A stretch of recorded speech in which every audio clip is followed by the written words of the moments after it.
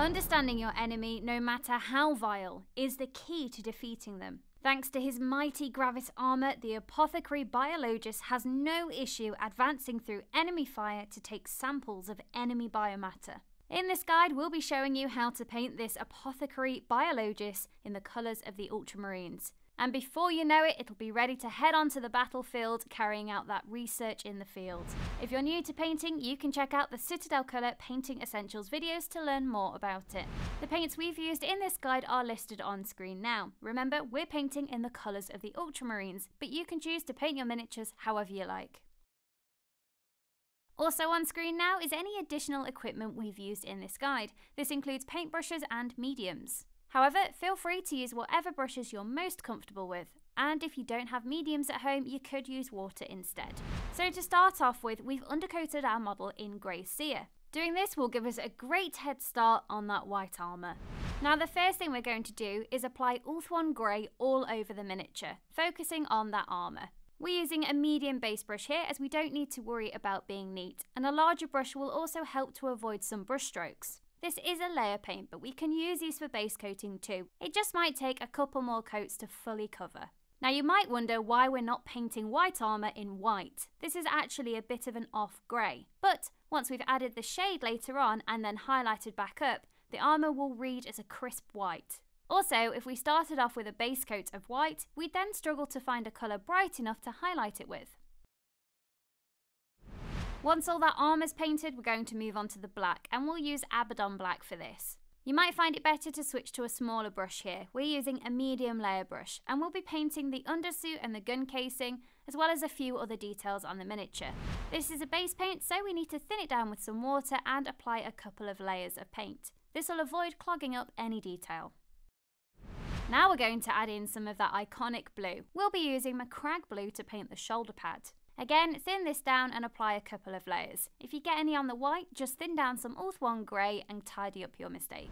And with those first few base coats done, we can already see this model starting to take shape.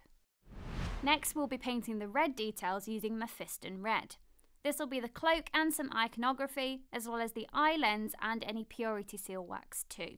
A small layer brush will probably work best here, as some of these details are quite intricate, so this will give us more control of the paint. Again, thin it down and apply a few layers. Now, painting around white armour can be quite unforgiving, as those mistakes do tend to really show up. So if you do need to tidy up any of those mistakes, it is important to make sure you thin your paint and apply a few layers.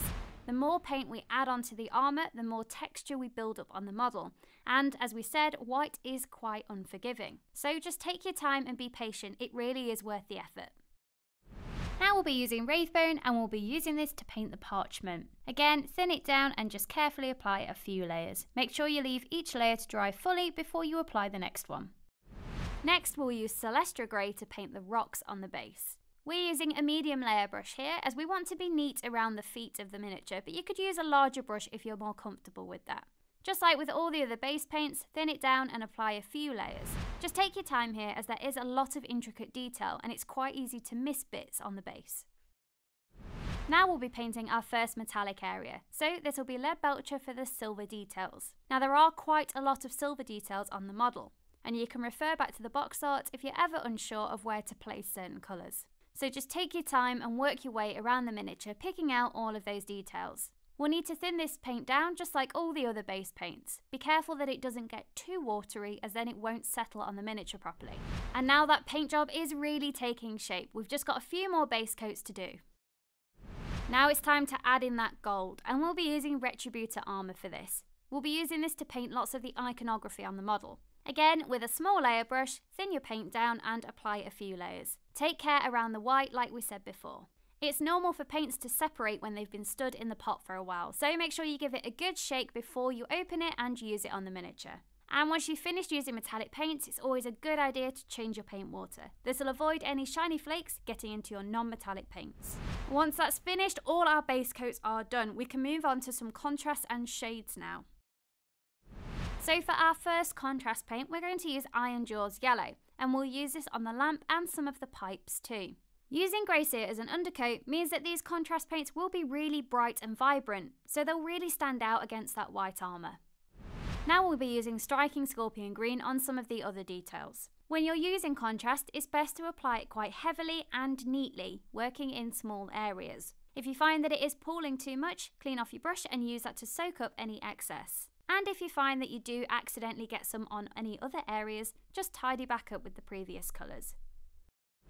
Now we're going to paint some of those blue details using Frost Heart. Again, this will be really bright and vibrant over that undercoat. When you're using contrast, make sure that you haven't got any water on your brush, as this could drop into the contrast paint and dilute the colour. This will make it more difficult to control on the miniature, and it also won't be as vibrant. Now we've added those details, we've really got some bright colours on that miniature, and it's looking awesome. So now we can move on to some other stages. The next thing we're going to do is apply a recess shade using the aptly named Apothecary White. So using a small layer brush, we'll take the paint carefully from the pot, making sure that we haven't overloaded our brush. Then we'll just drop that into any of the recesses in the armour. If we applied this all over the armour, it would change the whole colour. We want to avoid this, as we just want the depth in the recesses. So doing it this way round means we'll probably only have a few small mistakes to tidy up later. Now this will take a little bit of time, but it's well worth the effort, so just systematically work your way around the miniature, picking out all of those panel lines. You'll see that this adds loads of subtle depth to the miniature, and we wouldn't want anything darker with that white armour. Adding a recess shade is a great way to add lots of interest to a model, and it helps to really break up that armour. Now we'll be using Agrax Earthshade and Lamia Medium, and we'll be painting the gold, the red and the parchment. So to start off with, we'll be taking 1 part Lamia Medium to 1 part Agrax Earthshade, and we'll be using this on the red and the parchment. We'll apply this all over the parchment, just being careful to control any excess pooling. Now for some of the smaller red details, we'll apply it in the same way, but when we come to the cloak, we don't want to apply it all over the cloak, as it will change the overall colour. So again, we'll apply this just as a recess shade, so just dropping that shade carefully into any of those folds. If it does overspill anywhere, just take some Mephiston Red and use that to tidy back up. And then we'll take it straight from the pot and apply this onto the gold areas. This will add loads of age and depth, and we can really see that everything is starting to tie together. And next we're going to use Basilicanum Grey and Contrast Medium. We'll be applying this onto the silver and the rocks. So we'll be thinning this down using 1 part Contrast Medium to 1 part Basilicanum Grey. Thinning a paint down just means it's more subtle on the miniature. Now you might notice that Basilicanum Grey is a contrast paint, so it might seem a little unusual that we're using it as a shade. But when we thin it down, we can use paint in a variety of different ways to achieve different effects on the miniature. It's a great way to get the most out of one paint. Now your apothecary is more than ready to head onto the gaming table and collect Xenos flesh and esoteric gene tech to analyse later. However, if you'd like to see how to take this paint job up a notch, stick with us.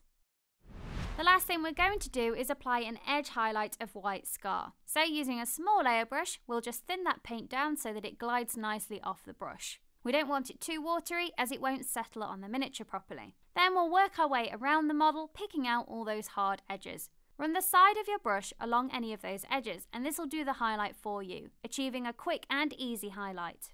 It's up to you how much or how little highlighting you want to do. You could just choose to pick out the most prominent areas if you prefer. And if you make any mistakes, don't worry, just thin down some Ulth1 Grey and cut back into those mistakes.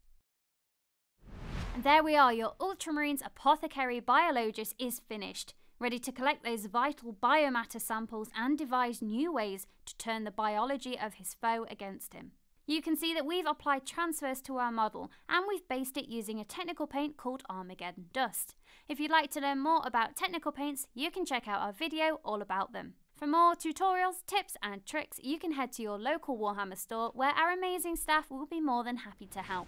Or head on over to citadelcolour.com. Well, we hope you've enjoyed the video and we'll see you next time. Bye!